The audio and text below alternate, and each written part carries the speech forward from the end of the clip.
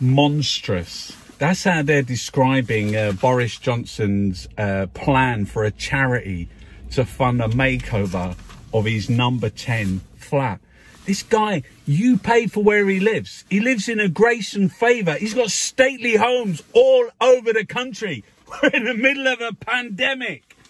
Front page of the 130,000 dead. Care home killing fields.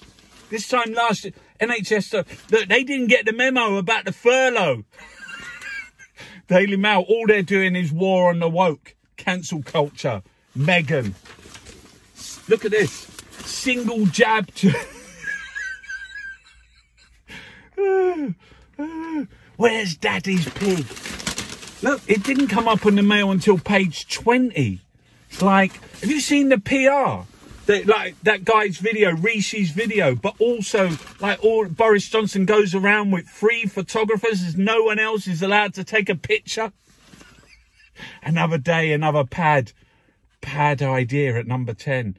Row over Johnson's revamp. Look. 40 back on BBC after major racist characters dialogue cut. Brazil's variant ability to evade antibodies and reinfect. Look, I saw this and it's an advert from the government, and it says every online meeting is making a difference. Was it? They were saying you get back to work or else. Do you remember last year? They were saying get back to the office. The kids are back now. You get back. PM told charity. How's it even a charity?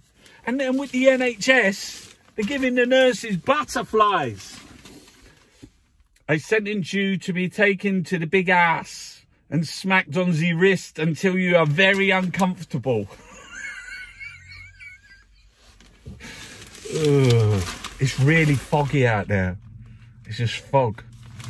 This, you know what this is? The fog.